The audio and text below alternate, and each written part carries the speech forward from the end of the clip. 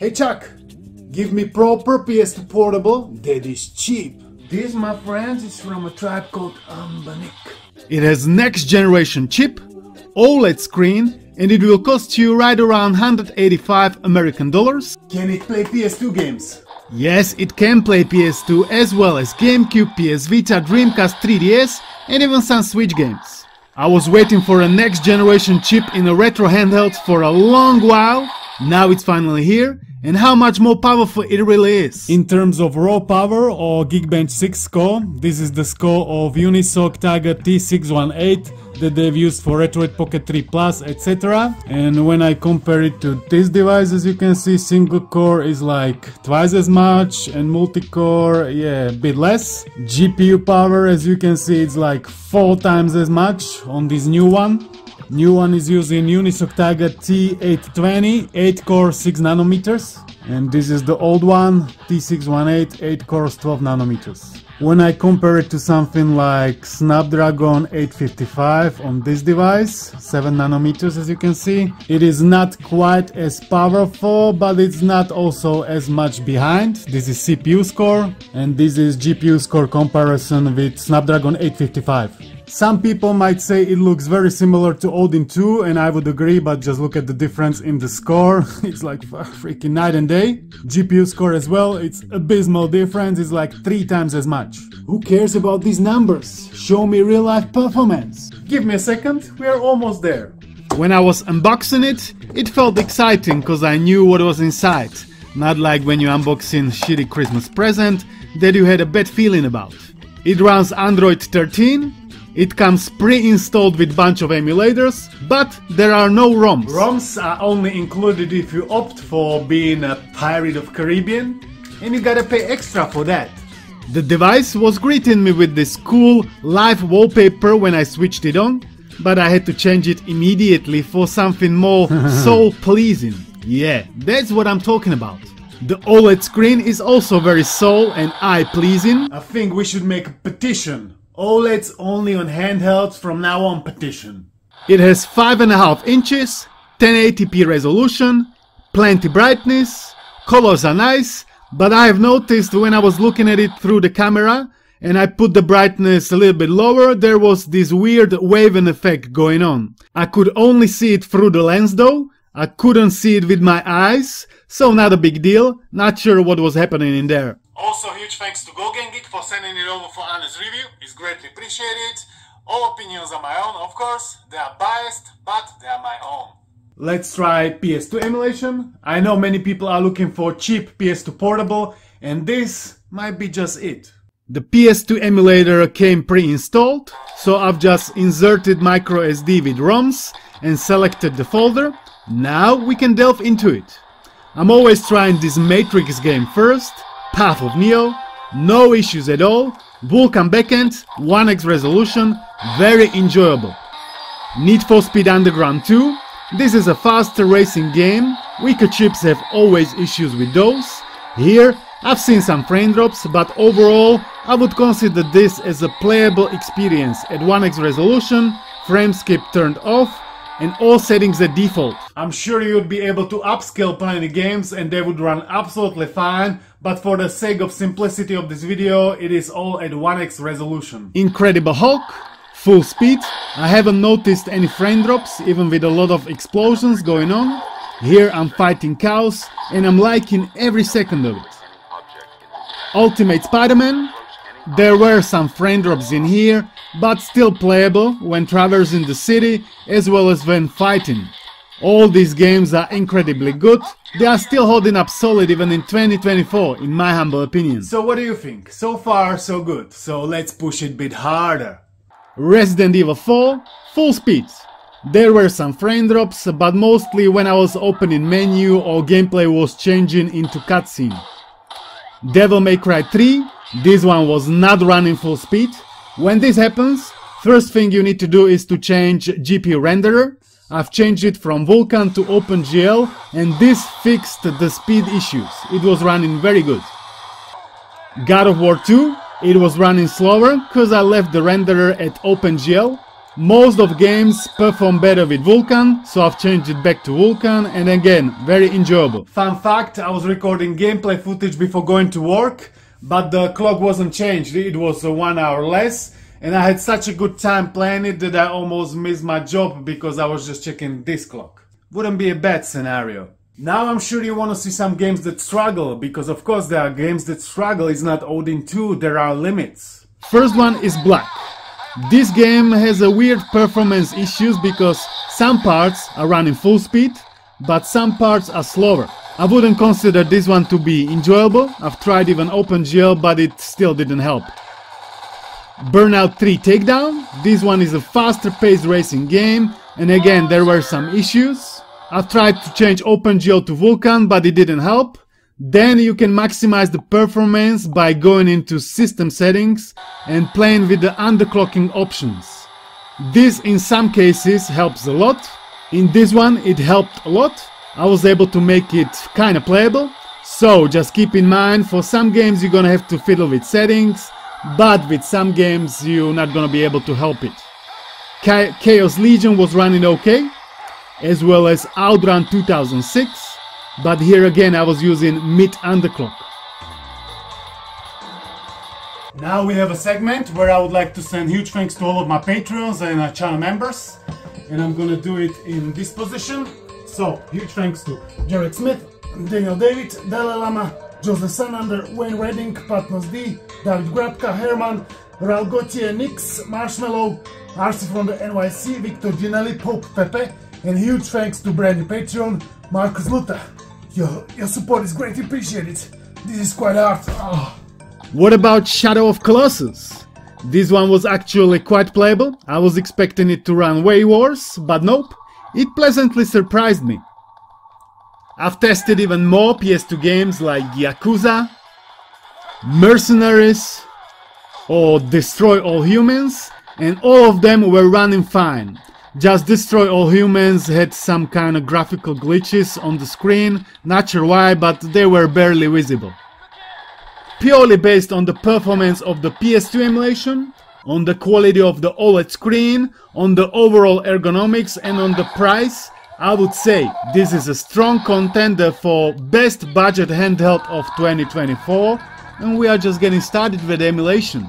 Whilst we are at the ergonomics, I want to say I like it. It fits nicely into my hands, it fits into them maybe even a bit more than Odin 2, because of these pieces at the bottom, at the corners, because of these bumps. It has also Hall effect joysticks and Hall triggers. D-pad is not bad either, it looks kinda weird, I'll be testing it more later. There are also LED lights around joysticks. Unfortunately they cannot be customized, or at least the color of them, which is a shame. This is a must-have feature in my opinion. Speakers sound also good. They are downwards firing, so when you hold it in your hands, they're firing in your palms, similarly like on a Switch Lite. They are loud enough, there is not much bass, but they are doing their job. Plus there is also a headphone jack from the bottom and Bluetooth in case you want to connect some headphones.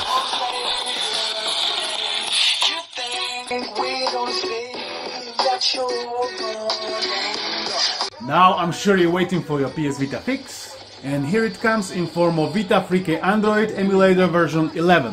You cannot find this emulator on the Play Store and it hasn't come pre-installed on the device, but it is super easy to get it running. You just install APK from GitHub, plus you need to install firmware and font package. Voila, job done. Now get the games running. People seem to have issues with this, but all you need to do is to go to File and either choose to install .pkg or .zip/.vpk. I'm always installing .zips. You just get a game in no NPDRM format and then zip it. Then choose the zip in the emulator and it will install it on your internal storage. Job done, let's play some exclusive PS Vita games. Gravity Rush was running full speed at 1x resolution. I've pushed it to 2x resolution for Drive Girls and still it had stable frame rate. Quite impressive, and the games look stunning on the OLED screen. So, is this the true Vita successor? Well, you be the judge. It surely looks good on a thumbnail if I even ended up using it, because I have always such a hard time to create thumbnails and titles. It's not easy. Just look at this emulation of Wipeout 2048, upscaled to 2x, and tell me it's not Vita's successor. It has higher resolution, it can play PS2 games, what else would you want? Full Vita library? That's not possible. Unfortunately, it doesn't have Snapdragon chip, so you cannot use custom GPU drivers, which is a big downside in terms of PS Vita emulation compatibility. Sometimes I have to admit the results are quite interesting. Just look at this Soul Sacrifice emulation and tell me it doesn't look like a loads of fun. It doesn't look like that. Okay then, look at this upscaled Street Fighter X Tekken and tell me it doesn't run well. It does run well. The shape of the D-pad looks kinda weird, it has this glossy texture, but surprisingly I was able to pull off Hadoken consistently, and even this kick that I don't really know the name of cause I'm not really into Street Fighter. Hey Chuck, where's Switch emulation? You still scared of ninjas? Maybe a little bit, but I'm bringing it to you anyway. I was using latest user release. We know what happened in the meantime, but I think forks didn't get as far for now, so you can expect this kind of performance a bit better. First I have tried Need for Speed Hot Pursuit, the remastered version, and it was running like at 17 FPS, so not really playable. Then I had a great idea of downscaling it to 540p and frame rate increased to like 22 FPS. Younger me would without hesitation tell you that this is absolutely playable. And 2024 me says, if you don't have any other handheld to play it on, I mean, why not? Call of Juarez Gunslinger, same case in here, 1x bit slower, 540p kinda playable, and it still looks pretty good on 5.5 inch screen. You cannot really see that much of a downgrade. Prince of Persia Lost Crown, same thing in here. At 1x bit slow, but when I've changed it to 540p it was running around 50 FPS, so playable. Forgot to mention, but I also had this high performance mode switched on in the settings. Not exactly sure what difference it makes, but when I see the button that says high CPU mode, I'm always clicking it. Blades of Time was running fine even at 1x resolution. That's like a 3D hack and slash game. Other games I've tried were really slow, like Super Mario 3D World, Super Mario Wonder or Hades. For proper Switch emulation you would need much more horsepower. Custom GPU drivers would also come in very handy.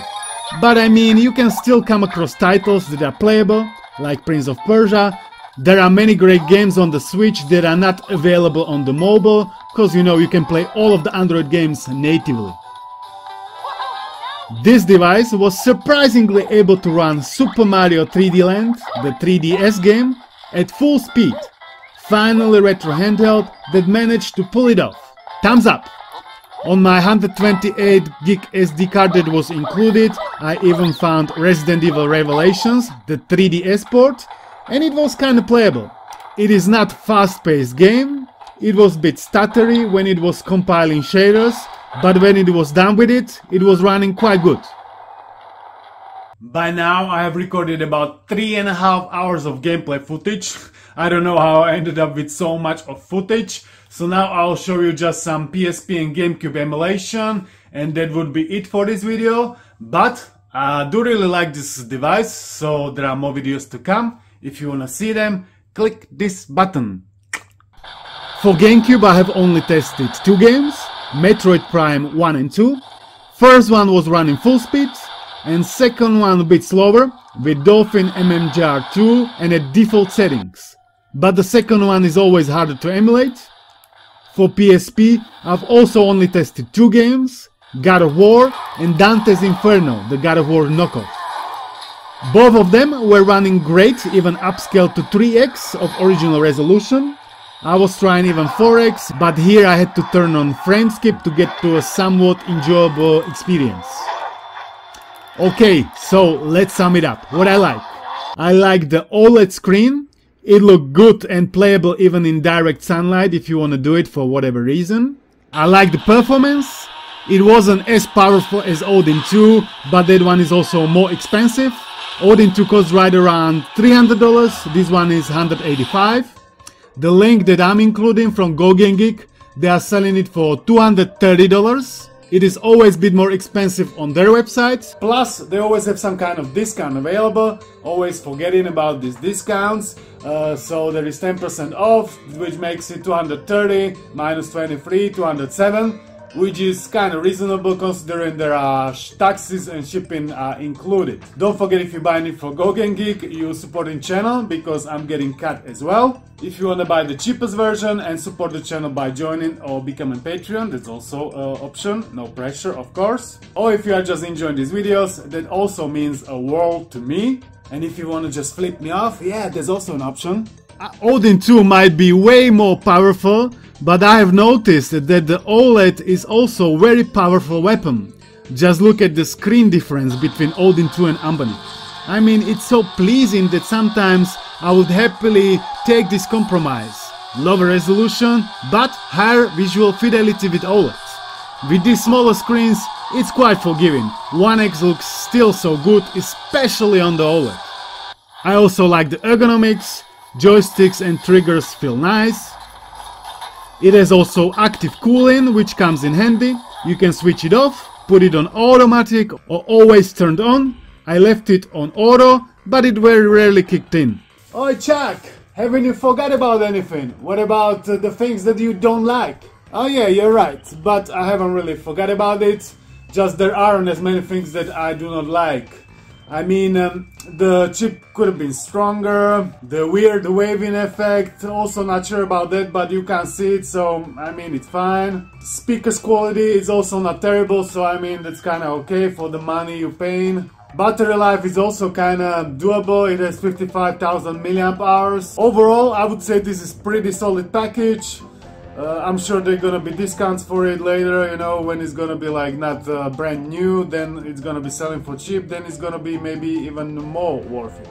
So in the end, this was very positive experience for me. I do really like this device a lot, and frankly, I think I've needed it because after all the other reviews, I mean, they're not bad devices, well, maybe this one is bad, but I do really need something like this, something that can play PS2 games, you know, because that's what I like the most, you know, these older games, not really that generation SNES. There are also quality games, but I grew up with the games like this, you know, so that's why I like it so much, and that's why it makes me happy, you know, to make a review of it. With the older generation of the handhelds and the older chip, I mean, that one left a lot to be desired, to say the least. You know, you could have emulated some PS2 games, but this one gives you much more freedom in terms of doing whatever you want without much hassle, you know, you just put a ROM in it, launch it, and that's basically it. As I said, I like it, more videos are coming, subscribe to not miss it. I would like to thank you all for watching, thanks to members and Patreons for support, peace out.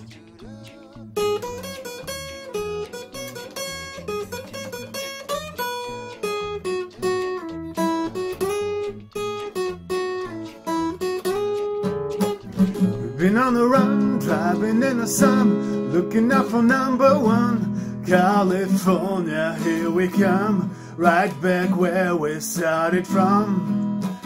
Hustlers, grab your guns, just shy to waste of time, driving down the 101. California, here we come, right back where we started from. California.